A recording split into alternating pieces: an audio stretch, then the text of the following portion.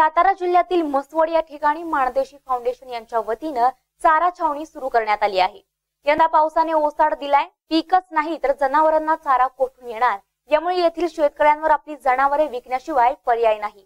हीच परिस्थिती पाहून माणदेशी फाउंडेशन या सेवाभावी संस्थेने चारा छावणी सुरू केली आहे। पाहूया ही सविस्तर बातमी।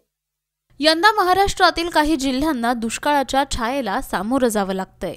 त्यामुळे येथील जनावरांवर उपासमारीचं संकट आलं आहे। मात्र माणदेशी फाउंडेशन शेतकऱ्यांच्या मदतीसाठी धावून आली आहे। या संस्थेने म्हसवड येथे 100 एकरमध्ये चारा छावणी उभी केली आहे।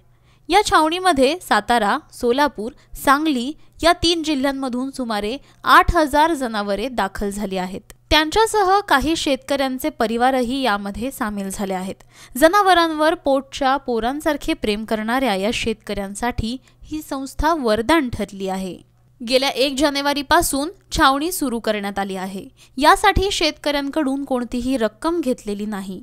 त्यासाठी प्रतिदिन 8 लाख म्हणजे आज अखेर अंदाजे 1.5 कोटी खर्च आला आहे।